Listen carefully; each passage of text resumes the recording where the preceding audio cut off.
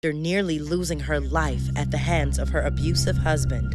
Look, I said you ain't going nowhere until I get my hot breakfast. Christ, you said no, I'm not! Navy Chambers is making the transition from black eyes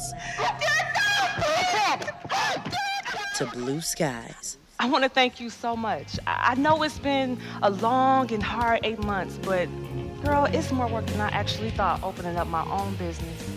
Leaving an abusive relationship isn't always as easy as many people think it is. You know, I finally said enough was enough.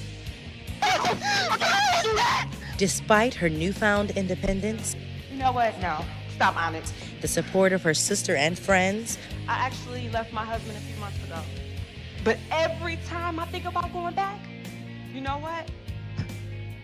God always sends a sign my way, reminding me why I left him in the first place. and finally letting go of her past. I actually thought one day I was gonna be your wife. How stupid of me. Navy soon comes to find out that her past hasn't quite let go of her. It's been 10 years since you left me for my cousin Denise. Telling me what my wife wants. You need to mind your own business.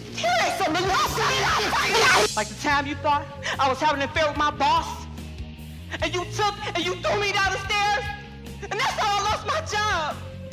I've learned that black and blue only makes bruises, and I am done being hurt.